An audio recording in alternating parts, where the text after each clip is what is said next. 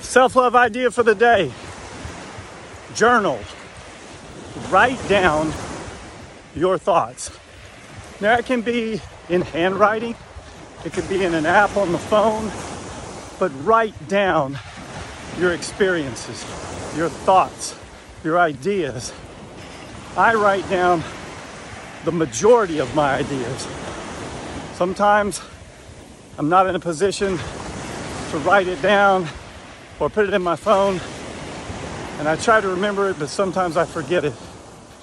But I try to write down my day. I have really 3 different avenues I use. I have a journal that's a larger journal that I write in usually at the end of the day.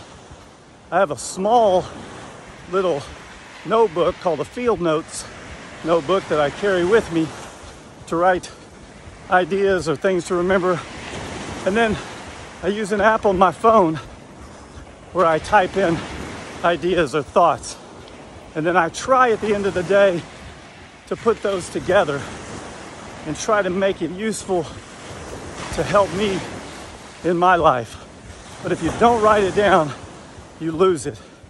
It amazes me to think how much I have learned from other people, from things I was listening to, from things that I saw, from just the insights while I meditate or think, that I've lost and not put to use in my life because either I didn't write them down or I didn't go back and review them.